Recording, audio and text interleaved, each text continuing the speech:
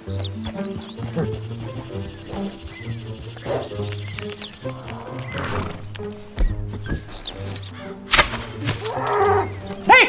எதுக்கு அந்த விழுக்கத்தை கொண்டேன்?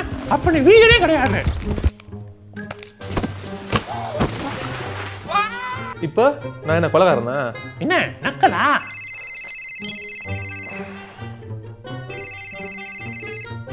சொல்லுங்கம்மா. ஐயோ ஐயோ அப்படியா?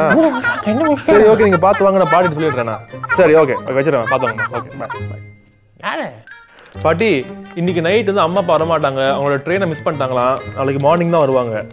ஐயோ எனக்கு வேற உடம்பு சரியில்லையே. சரி இப்போ என்ன பண்ணலாம் சொல்றீங்க? நீ தான் வீகன் ஆச்சே, எங்க உதவி செய்ய போற? இப்போ என்னதான் பாட்டி வேணும்? பாட்டிக்கு தூக்கம் வருதுப்பா. பாட்டி பாவங்க மாத்திரையை போட்டு தூங்க போறேன். நாளைக்கு வீட்டில் வேற தயிர் இல்லை, கொஞ்சம் பாலை உடஞ்சி வச்சிருந்தேன் கண்ணா. சரி போய் தூங்குங்க, நான் பார்த்துக்கிறேன். ரொம்ப தேங்க்ஸ்டா.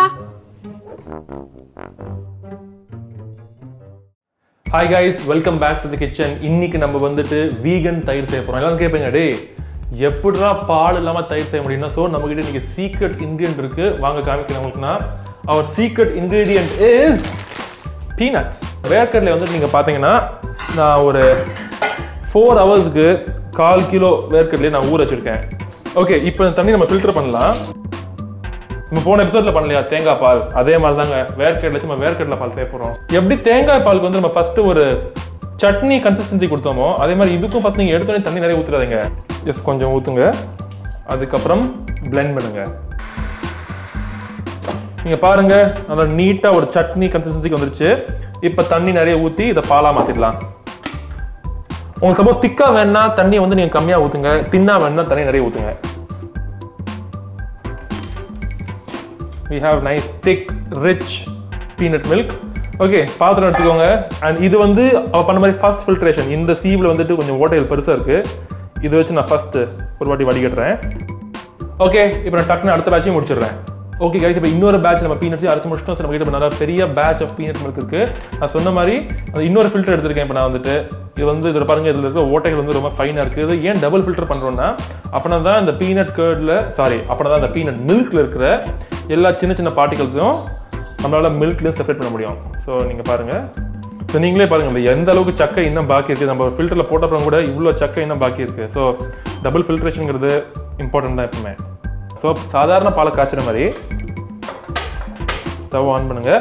ஸ்டவ்வை வந்து ஃபர்ஸ்ட் சிம்மரில் வைங்க. ஓகே, லோவஸ்ட் ஃப்ளேம் பாத்திரத்து மேலே வச்சு அப்புறம் லேசாக, ரொம்ப லேசாக இருக்குங்க ஹீட்டு. அகைன் நீங்கள் சொன்ன மாதிரி இந்த தாவரங்களில் சில பால், இந்த பிளான்ட் பேஸ்ட் மில்க் எல்லாமே வந்து ரொம்ப ஹீட் சென்சிட்டிவ். ஸோ நீங்கள் ஹீட் ஜாஸ்தி வச்சிங்கன்னா டக்குன்னு தெரிஞ்சிடும், வேண்டாம். ஸோ ஹீட்டை வந்துட்டு லோவஸ்ட்க்கு அப்புறம் லேசாக கொஞ்சம் ஏற்றுங்க, அவ்வளோதான். அப்பப்போ ஜஸ்ட் ஒன்ஸ் ஒரு வாட்டி நீங்கள் ஸ்டிர் பண்ணிக்கோங்க. இப்போ நீங்கள் யோசிப்பீங்க, சேர்றா ஆனால் தயிர் உரைக்கிறதுக்கு பால் வந்து பொங்கின அப்புறம் கூட அதை ஆற வச்சுட்டு பழைய தயிர் தானே அதை மிக்ஸ் பண்ணுவாங்க. நமக்கு ஒரு ஸ்டார்டர் தேவையான தயிர் வந்துட்டு என்னது ஃபர்மெண்டட் ஃபுட் தானே, அது புளிச்சு போனது தானே. ஸோ பழைய தயிர் எடுத்து போட்டால் தான் தயிராக மாறும். கரெக்ட், சொல்லுறது கரெக்ட் தான். நம்ம வந்து வீகன்ஸ் ஆச்சு, நம்ம வந்து பீனட் கர்டில் வந்துட்டு பழைய மாட்டுப்பால் தயிர்லாம் போட மாட்டோம். இதில் ஒரு தனி ஸ்டார்டர் யூஸ் பண்ண போகிறோம். என்ன ஸ்டார்டர்ஸ்னு பார்த்தீங்கன்னா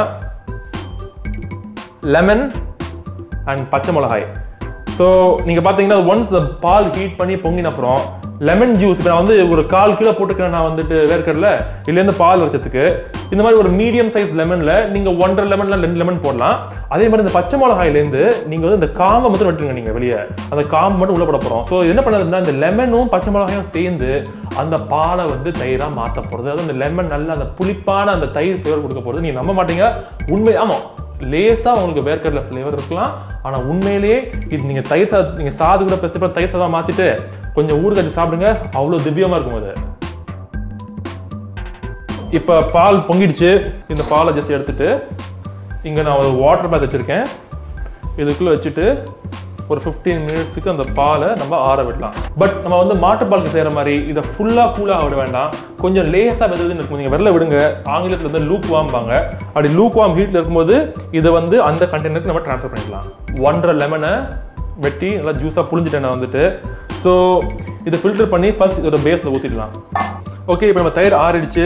நீங்கள் பார்த்தீங்கன்னா இது கொஞ்சம் ரொம்ப திக்காக ஜெல்லியாக இருக்குது, பிகாஸ் நான் வந்து ரொம்ப திக்காக பண்ணேன் பீனட் மில்க். இப்போ இதை ஜஸ்ட் நான் அப்படியே இந்த பாத்திரத்துக்கு ட்ரான்ஸ்ஃபர் பண்ணிடுறேன். So just mix it well. No இப்போ இந்த நைட் நம்ம மூடி வச்சுட்டு அப்புறம் தான் ஃபெர்மெண்ட் ஆகுது. ஸோ மூடி வைக்கிறதுக்கு முன்னாடி ஜஸ்ட் நீங்கள் பாருங்கள், பச்சை மிளகாயோட க்ரௌனு சும்மா அப்படி மேலாட்டம் போட்டுருங்க. இப்போ நம்மளோட தயிர் இங்கே வச்சுட்டோம். இப்போ நான் என்ன பண்ண போகிறேன்னா ஒரு ஹெவியான மக்கு எடுத்துட்டு இது மேலே வைக்க போகிறேன். அப்புறம் தான் ஏர் டைட்டாக இருக்கும், எந்த காற்றும் உள்ள போகிறது. அப்புறம் தான் பர்ஃபெக்டாக ஃபெர்மெண்ட் ஆகி தயிராக மாறும் அது. So no need disturb this. நம்ம நாளைக்கு மார்னிங் வந்து பார்க்கலாம் எப்படி இருக்குதுன்னு. ஓகே கைஸ், இப்போ மார்னிங் ஆச்சு. நம்மளோட தயிர் செட்டாக இருக்கா இல்லைன்னா பார்க்கலாம் வாங்க.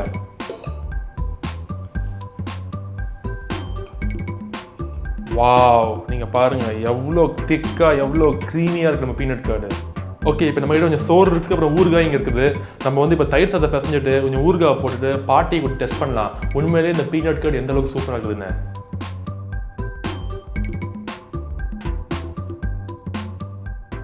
பாட்டி இந்தாங்க உங்க சாப்பாடு. என்ன தயிர் சாதமா? சாப்பிட்டு சொல்லுங்க எப்படி இருக்குதுன்னு. அந்த ஊறுகாய் கூட தொட்டு சாப்பிட்டு பாருங்க.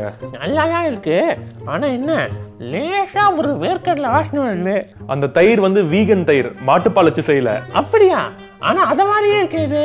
பாட்டி, நம்மளால மாட்டுக்கு துன்பம் செய்யாம வாழ்ந்து தயிர் சாதத்தை என்ஜாய் பண்ண முடியும். பரவாயில்ல அரவிந்த், இந்த மாதிரியா நல்ல சாப்பாடு இருந்தா நான் கூட வீகனா மாறுறதுக்கு ரெடி.